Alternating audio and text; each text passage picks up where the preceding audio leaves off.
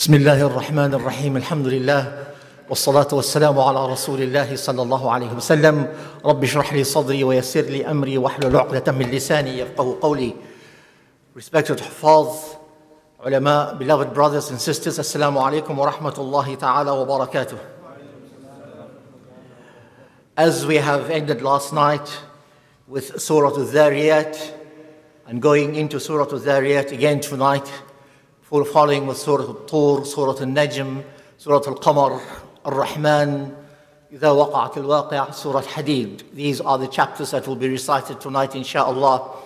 And as we have reached this particular stage in the month of Ramadan, fasting, we hope and pray that Allah subhanahu wa ta'ala has accepted from us whatever we have done of good, our intentions that were good, that Allah subhanahu wa ta'ala increase us in what we have asked for Allah subhanahu wa ta'ala. But let us just go through the chapters first, and then we will come back to Allahumma innaka afuwun tuhibbul afwa fa'fu anna. It is very important that we understand when we ask Allah subhanahu wa ta'ala for afu, what are we asking Allah subhanahu wa ta'ala for? What is the linguistic understanding of afu? What is the positive understanding of afu? How do we relate to that particular word? So short, Allahumma innaka afuun tuhibbul afwa fa'fu anna, but so profound, so powerful, so meaningful for each and every single one of us. But let us take Surah Al-Dhariyat. There is this very small verse that actually defines our very purpose on this earth. And that is Allah subhanahu wa ta'ala say, وَمَا خَلَقْتُ الْجِنَّ وَالْإِنسَ إِلَّا لِيَعْبُدُونَ. That I have created the jinn and the ins, the human and the jinn, for the purpose of worship. Sometimes the word worship is misunderstood. Misunderstood in a sense that we say when we make salah, it's worship. When we are giving zakah, it's worship. The arkan is worship. Everything that you do to satisfy Allah with the niyyah of satisfaction, Allah subhanahu wa ta'ala, that is worship. Even the morsel of bread that you put in the mouth of your wife, and that you do it with the intention of satisfying Allah, it is worship. If you go and sleep for a few hours with the intention that you must have the strength to be able to act on the commands of Allah, that is worship. Don't misunderstand me and say, I must sleep a whole day. No, timing is important. How many hours you sleep, how many hours, and the intention thereof. وَمَا خَلَقْتُ الْجِنَّ وَالْإِنسَ إِلَّا لِيَعْبُدُونَ. So everything in your life can become an act of worship. That is the purpose of our existence, the purpose of our creation. To come here and to remedy things around us, it is worship. Al-amru bil-ma'ruf wa-nahy anil munkar. To fight in the cause of justice, to stand up for justice, it's all act of worship. But your niyyah is very, very important. So my dear brothers, and then we move on to, after that is Surah Al-Tur, which is the surah of the mountain. And we know we're talking about Tur Sina. And then after that, Surah Al-Najm, where Allah subhanahu wa ta'ala took our beloved Prophet sallallahu alayhi wa sallam on the heavenly journey and showed him, and that is the time of Isra and Mi'raj. It is quite aptly explained to us, and we try and understand what Rasulullah sallallahu alayhi wa sallam saw on that particular night. After that is Surah Al-Qamar. اقتربت الساعة. The very opening statement of Surah Al-Qamar is that the hour is near. How near, we don't know. Rasulullah sallallahu alayhi wa sallam said that it is as close as these two fingers of mine. That difference, that is how near Qiyamah is. Time of Rasulullah sallallahu alayhi wa sallam. What about the time we are living in? We are 1400 years. We cannot possibly imagine how close Qiyamah is for us. But the sooner we realize that there is a Qiyamah that is near, the sooner we will realize our responsibility, and we are going to be accountable by Allah subhanahu wa ta'ala, and we will be resurrected. That is Surah Al-Qamar. One important, very, very important verse in Surah Al-Qamar, and that is to do with the Holy Quran. وَلَقَدْ يَسَّرْنَا الْقُرْآنَ لِلذِّكْرِ فَهَلْ مِن مُدَّكِرٍ. Allah has made the Quran not difficult. My brothers and sisters, we might speak English, Afrikaans, Xhosa, but if you try and put your mind to it, Quran is not that difficult to recite. And Allah subhanahu wa ta'ala says, I have made it easy for those who want to remember it. Your intention, your desire must be there. Your will must be there.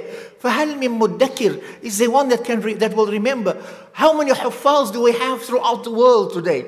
Come, my dear brothers. They are standing up every single day. We're having huffaz coming forward that I am hafiz al-Quran. Alhamdulillah. How many people can say that the Bible is being memorized, the Torah has been memorized, but how many people have memorized the Holy Quran?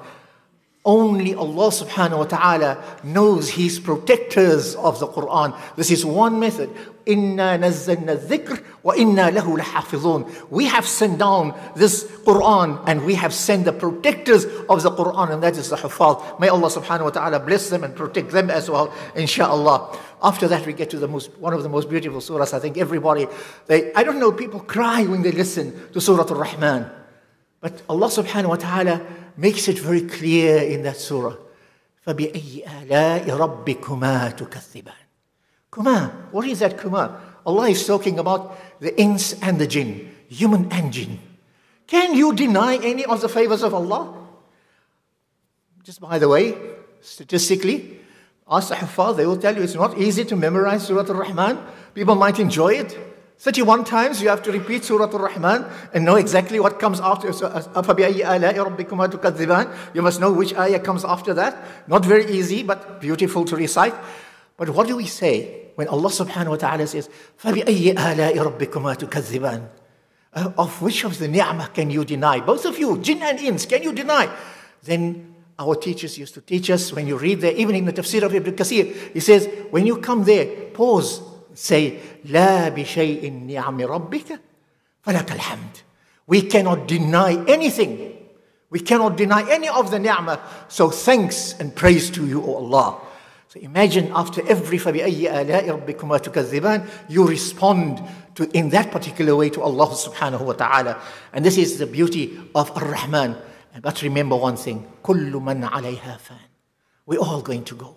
وَيَبْقَى وَجْهُ رَبِّكَ ذُو الْجَلَالِ وَالْإِكْرَامِ. Only Allah will remain. Everything, everyone will go. And that we must remember always. We're not here forever. We're not here to stay. We're not here eternally. Eternal life is in the Jannah. And Allah gives us the beautiful description of the Jannah in Surah Al-Rahman. Then going to Surah Al-Waqi'ah, Rasulullah sallallahu alayhi wa sallam says, anybody who reads Surah Al-Waqi'ah in the morning, Allah subhanahu wa ta'ala will bless him with an abundance of rizq on that day. So try and read Surah Al-Waqi'ah every morning if you can, my dear brothers and sisters. Between Surah Al-Rahman and Surah Al-Waqi'ah, if you read them with proper understanding, you will see the beauty of Jannah and you will yearn to go to the Jannah. The Jannah is our place of birth. The Jannah is where we come from. The Jannah is the place that we will inherit. Allah subhanahu wa ta'ala says, أُولَٰئِكَ هُمُ الْوَارِثُونَ الَّذِينَ يَرِثُونَ الْفِرْدَوْسِ. If you are the heir of the Jannah, imagine. You know, we were fighting over inheritance here of the dunya. Why don't we fight over our inheritance in the akhirah? Our inheritance in the akhirah is the Jannah. May Allah subhanahu wa ta'ala grant us to get our full share of our inheritance in the Jannah, insha'Allah. And then after that, we go to Surah Hadid. Surah Hadid, where Allah subhanahu wa ta'ala makes very clear, يَعْلَمُوا, know, understand, comprehend, أَنَّمَا الْحَيَاةُ الدُّنْيَا لَعِبٌ وَلَهٌ وَزِينَةٌ وَتَفَاخُرٌ بَيْنَكُمْ وَتَكَاثُرٌ فِي الْأَمْوَالِ وَالْأَوْلَادِ كَمَثَلِ غَيْثٍ أَعْجَبَ الْكُفَّارَ نَبَاتُهُ ثُمَّ يَهِيجُ فَتَرَاهُ مُصْفَرًّا ثُمَّ يَكُونُ حُطَامًا. This is Allah subhanahu wa ta'ala telling us, this is the dunya. Yes, you are in this dunya. What is this dunya all about? You are so attached to this, but know, understand that dunya is play and amusement. لَعِبٌ وَلَهٌ وَتَفَاخُرٌ بَيْنَكُمْ. And you will start boasting between one another. What are you going to boast about? وَتَكَاثُرٌ فِي الْأَمْوَالِ وَالْأَوْلَادِ. And the accumulation of your wealth, and you're going to boast about your wealth, and I'm so rich. And you're going to boast about your children. I have so many children. I come from this offspring.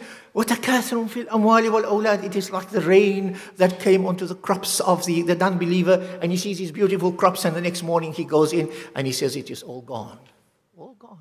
One moment of Qiyamah, the trumpet blows, everything is gone. So, my dear brothers and sisters, that is the beauty of these chapters that we'll be reading tonight, inshaAllah. But let me just go back to Allahumma innaka afuun tuhibbul afwa fa'fu an. What is the true meaning of afu? Afu is complete pardon. There's a difference between afu and maghfirah. Maghfirah, Allah will forgive you. Allah won't expose you, dunya and akhirah. And Allah subhanahu wa ta'ala will still hold you accountable the day of Qiyamah because it will still be on your record. But afu is more comprehensive. It is a complete erasing of your sins. Completely. New chapter. It's a new life. You are just born now. You have no sins. It's completely gone. And when I say that, is that Allah subhanahu wa ta'ala has taken all your sins away, even to the point where Allah will make you forget what you have done. The angels will forget what you have done, and nobody will remember that there ever existed a sin of your nature that you have done. That is afu. It is complete pardon in your life. So imagine, my dear brothers and sisters, tonight is Qadr, the night of determination, the night of power. And Allah has determined your beautiful life for you for the next year. And your beautiful life starts with the afu, the pardon of Allah, and you're starting a new life tomorrow or tonight. Can you imagine? Or you close your eyes after you've just read Allahumma innaka afuun tuhibbul afwa fa'fu anna, and Allah takes you. In what state is Allah taking you? My dear brothers and sisters, Allah gives us alf shahr, 1,000 months of reward for anything we do. Is it right that we go to Allah with 2 rak'ats, 4 rak'ats? Allah gives us an abundance. Go to Allah with an abundance. Go to Allah with more tasbih. Go to Allah with more qira'at al-Quran. Go to Allah with sitting and crying in front of Allah.